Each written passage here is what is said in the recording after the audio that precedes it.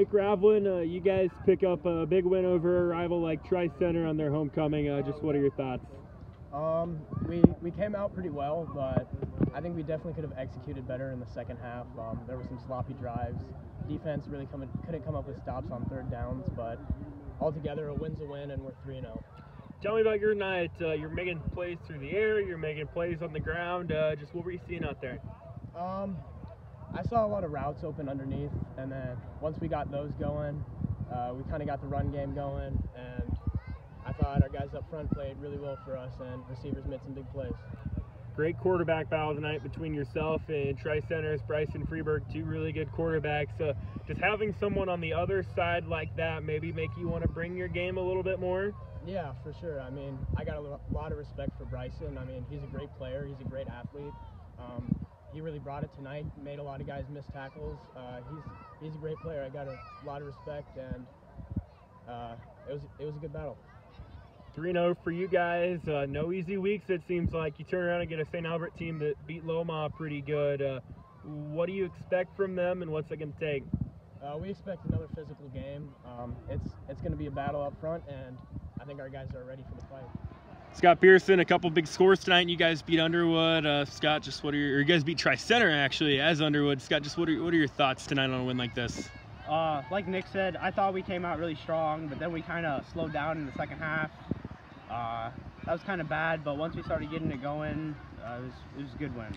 You had a big touchdown score there early that made it a 2-score game, then they had to play catch up the rest of the way. Walk us through that score. What'd you see? I saw my lineman blocking. It was a great cutback, and after I had that cutback, our receivers, they got upfield and they blocked, and it was all them. I mean, it was a great run, but I could not have done it with everyone on our team. Yeah, you guys had a pretty big offensive line. It seemed like maybe size was in your guys' favor tonight. Yeah, our boys are pretty big, and they kind of fight at practice, but once they get everything figured out in a game, they're really good, and when they're really good, we're really good. Yeah, I think you went for over 100 yards rushing. Nick went for over 100 yards rushing. How potent is that duo when it's clicking like it was tonight? I guess it's pretty good.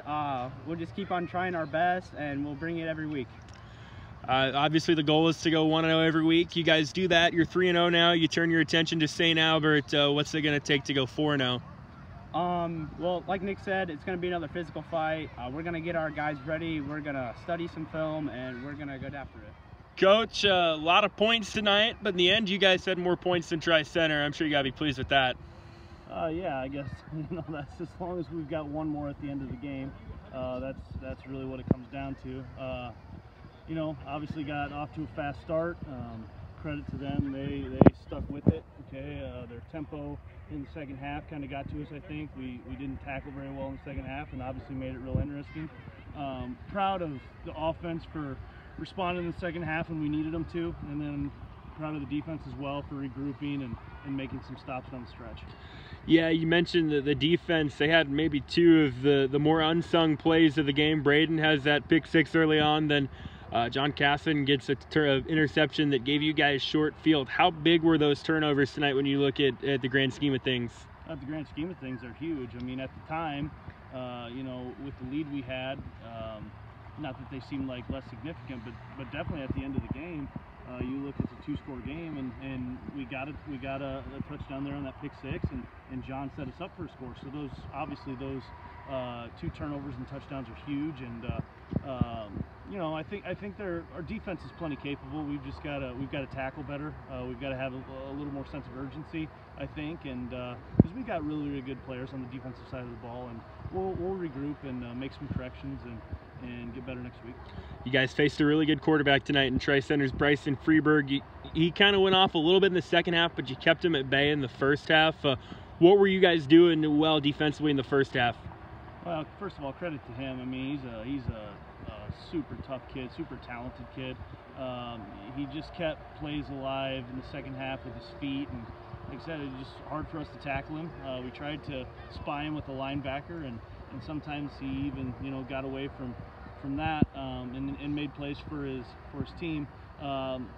Again, proud of the defense. When we kind of had to buckle down there, when we really needed to stop in a one-possession game, they were able to get it and get the ball back to the offense, and offense was able to put one more in there in the fourth quarter to help us get the W. 3-0 in the season, no easy weeks. You turn around and get a St. Albert team that beat Loma tonight pretty comfortably. What's it going to take to get the best of St. Albert next week?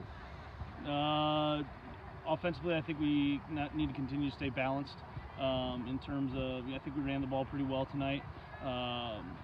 And then obviously Nick is pretty efficient in the passing game, and we got a lot of receivers we feel good about. So we'll have to be balanced on offense. Obviously we need to tackle better. They've got really good athletes. They play really well in space. Really nice quarterback is back from a year ago that made some good plays against us last year. So we know that we're gonna have a really tough challenge on our hands next week with St. Albert, and they'll be itching to keep that winning streak alive.